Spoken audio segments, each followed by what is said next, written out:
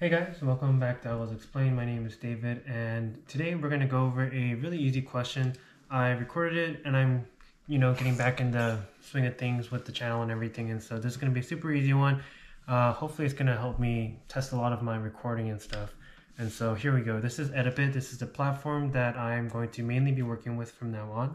Of course, if you want other platforms, just email me, but at the same time, if you do like the Edabit platform, I encourage you to become a pro member, and be sure to click on my link in the description to get to that. And as always, the question itself is in the description down below, so go ahead and click on that to solve it yourself as well.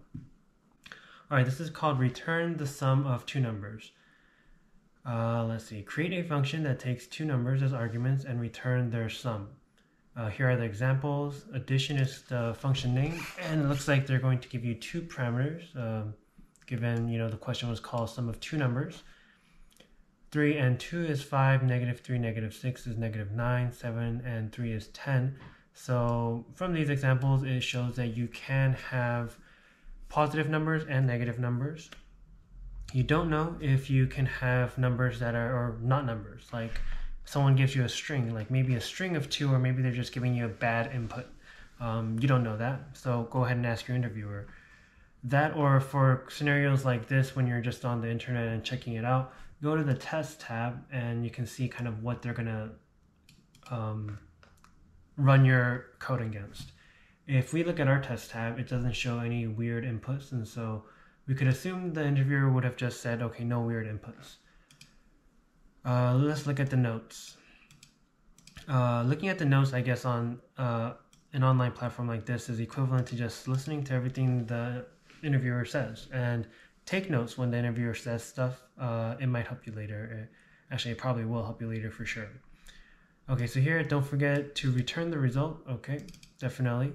If you get stuck on a challenge, here are just some examples, because this is a very easy question, assuming that we are very new to the platform itself. Okay, so let's go ahead and go to the code. We can code in different languages. I am going to code in JavaScript. And here they have the function written out for us. Addition is the function name.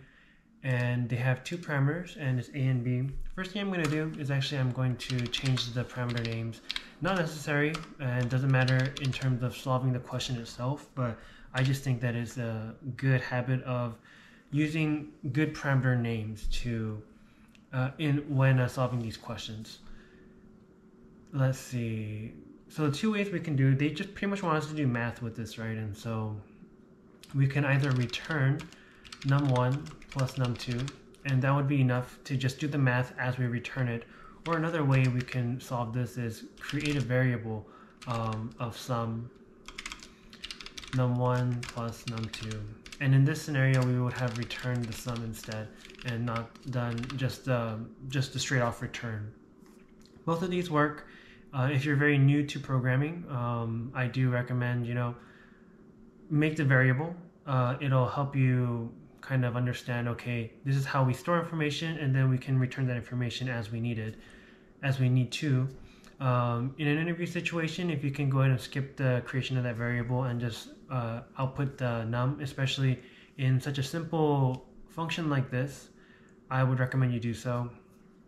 And you might think this is a simple function that's too easy for any real life scenario where, well, one super helpful thing that I started doing in the later parts of kind of my interview processes was creating helper functions, a lot of helper functions, especially for these little tiny math equations where, yeah, I can add that, I can do like a num plus 1, num plus 2 within like the greater, harder function. But if I can get away with saying, hey, I'm going to create a helper function with this, and even step away from actually coding the helper function itself and rather just using something like addition something, right?